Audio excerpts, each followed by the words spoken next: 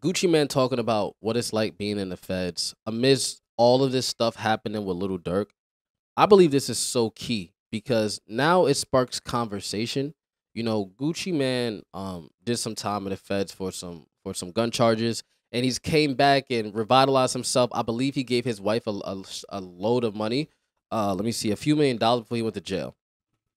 But anyway, so Gucci went to jail, did some Fed time over some gun charges, and he had to pay a little bit of fines, et cetera, et cetera. But what I think happens is when people like Gucci come back from the feds, he ends up signing a whole shitload of artists that are all currently in jail now. Like you have Pooh Shiesty, rest in peace. A few of his artists have actually passed away. So it's not really looking like a good representation of what should happen when you get out of jail, being that he has signed more talent and then they end up in jail. So it's kind of it lets you know what's happening in the world. But he did go on an interview and talk about the Fed having high conviction rates. And this could be an old interview, but I think it's good to shed light on this because the simple fact that a lot of people think they can beat the feds. And usually when the feds come, they come for a reason. And you're probably going to go under the jail. And this is what he had to say about it. One thing, it made me grateful of my freedom and move different. But second, I got the education of the laws and how they go.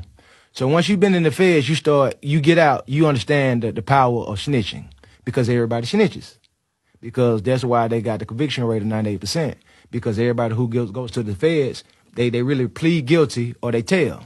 It's not no like fighting trial and people beating it. You know, that's like 1 out of 10. I want you to say that again for the audience. It's not they no have fighting a trial and beating it. 98% conviction rate, which means They're always winning. Because they don't even take the case unless they got all the evidence. That's how they go about their business. They're not just taking cases. Right. They taking cases that they know they're going to be able to, they got you.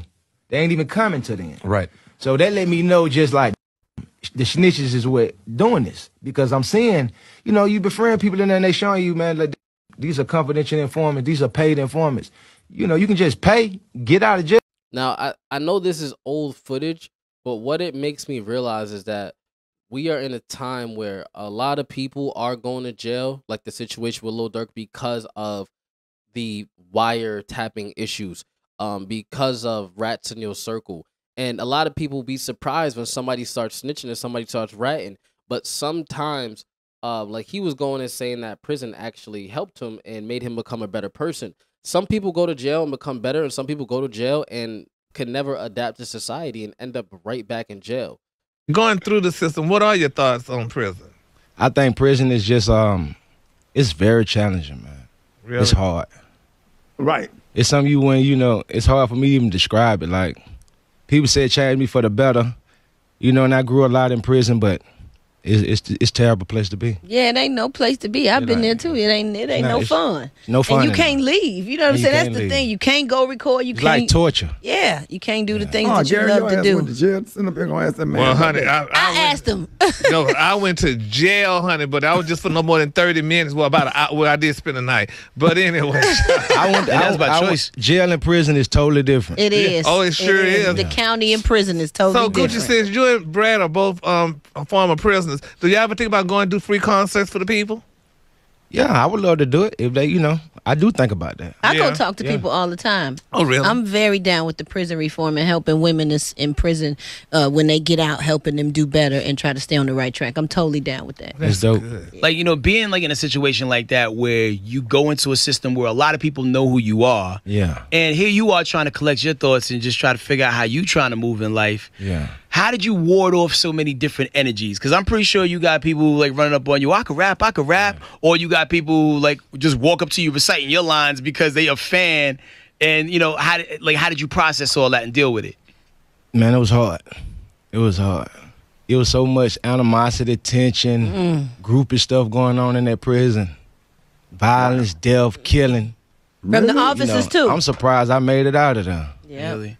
Yeah, Man. folks was getting killed, man. Dude got killed in the shower. Yep. Are you serious? I seen him kill a young boy when them like 18 or 19. I ain't see him kill him, but he got killed. They called faggot in his head after they raped him. Man, that joint was serious in there. That's insane. I was working on a documentary about guys who went to jail for a very long time, and a lot of stuff that happens is really brutal. So when they try to brag about being in jail, I always wonder why, because they know what's happening in there.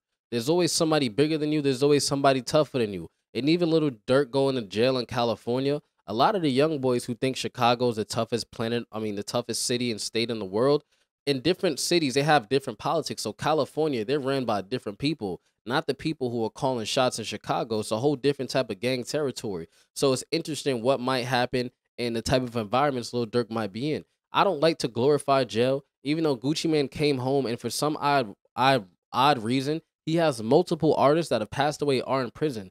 Hot Boy West, Pooh Shiesty, Fujiano, Big Fizzle, Coach the Ghost, who's on his label, and they said that even Rollo was under 10-17, but he just came home. So I'm always wondering what's happening in hip hop where all of these artists are going down these holes and end up going to jail. Specifically, Little Durk. I mean, when you think about it, like how did you end up in jail? And this case just keeps getting worse and worse and worse with the Little Durk situation because the charges that Little Durk are facing come with a very, very, very lengthy sentence term, and they're talking about life or the death penalty.